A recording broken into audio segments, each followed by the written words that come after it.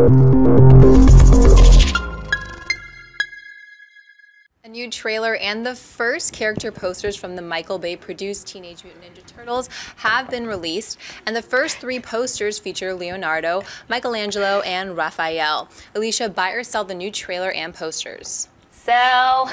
I was a huge Teenage Mutant Ninja Turtle fan when I was young, so I think that clouds my judgment a bit. But I don't like the way these turtles look. They look scary. I don't like the human lips, and I think once you see that internet meme of Michelangelo as Shrek, you can't unsee that at all.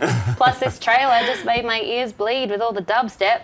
And I still don't like Megan Fox as April O'Neil. But I did like the way that they revealed these posters with her doing a video for YouTube saying, tweet out your favorite Teenage Mutant Ninja Turtle and we'll unlock the posters.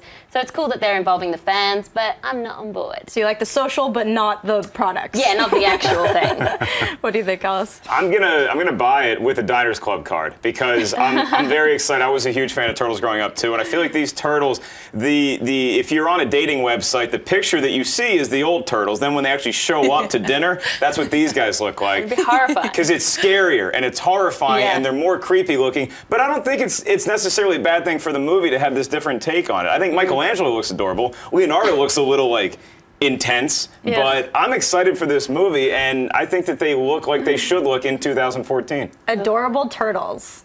Yeah, I mean, adorable is a strong word, but Michelangelo's cute. He's the fun guy. He's the fun guy. There's no pizza, though.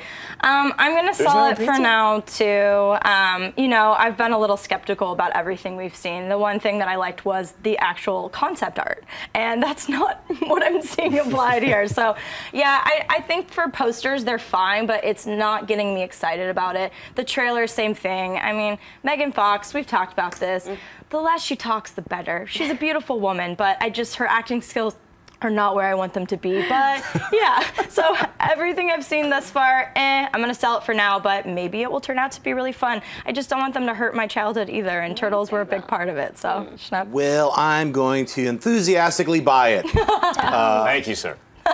I'm not the biggest Turtles cartoon fans, and when the movies were out, I was already like doing some adult stuff. So I still ate pizza, but and drank a lot. But I don't care if they have nostrils. I think they look cool. They look badass. They look like what weird, creepy turtles would look like if they were stretched out with human-like proportions. They look cool to me. I think Shredder looks cool. A lot of people are saying he's like a transformer. Yeah.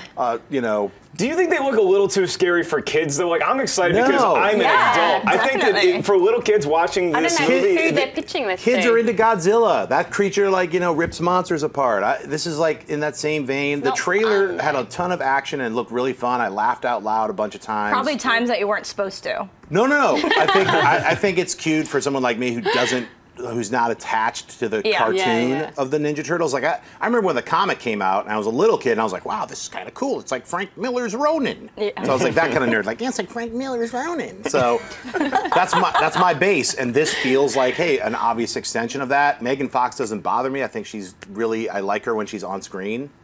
I don't have any problems with her. And, I think I'm going to see this movie twice, and I'm not taking my 6-year-old. Luckily, he doesn't exist. Bam! Hey everyone, if you liked this video, click that thumbs up button and make sure to subscribe to our AMC Movie News YouTube channel. It's free and helps you stay up to date with all the latest movie news, as well as our daily AMC movie talk show. Also, make sure that you follow us on Facebook and Twitter to stay up to date with all of our special promotions, contests, and prize giveaways.